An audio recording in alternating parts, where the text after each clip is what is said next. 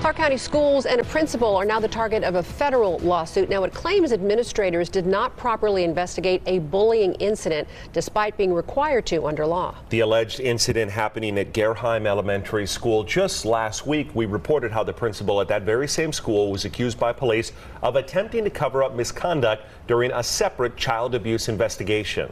Joshua Peguero joining us now live in our newsroom to explain. Joshua?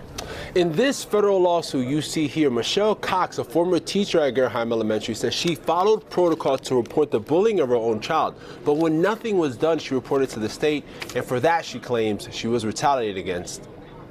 In Cox's lawsuit, she says her child was subjected to bullying at Garehime during the 2018-19 school year, to the point where another student told her child, quote, "When I am older, I'm going to murder somebody like you." The administration, in our view, dropped the ball and allowed the student to continue to be harassed and bullied. Jason Bach is Cox's lawyer in this federal lawsuit.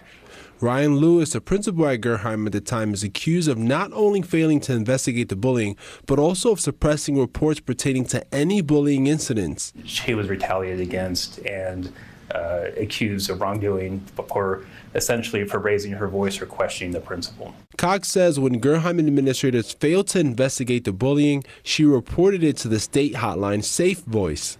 According to the lawsuit, that became the first official report on filed since the school never filed one, although it's CCSD policy.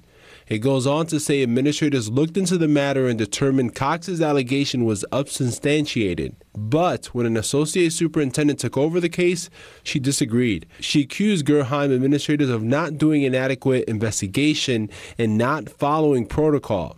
Additionally, neither the students nor the parents involved were interviewed by administrators, which is a requirement. District leaders accused Garehime's principal of creating a climate that allows bullying. They had not conducted the investigation that they said that they had conducted, and she recommended that certain action take place at that school.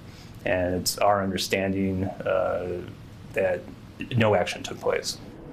Now, Michelle Cox is no longer employed at the school according to the lawsuit. She was asked not to return from leave. Ryan Lewis, the principal, is no longer at the school either. CCSD confirming he's been assigned to other duties. Reporting live in the newsroom, Joshua Peguero, 8 News Now.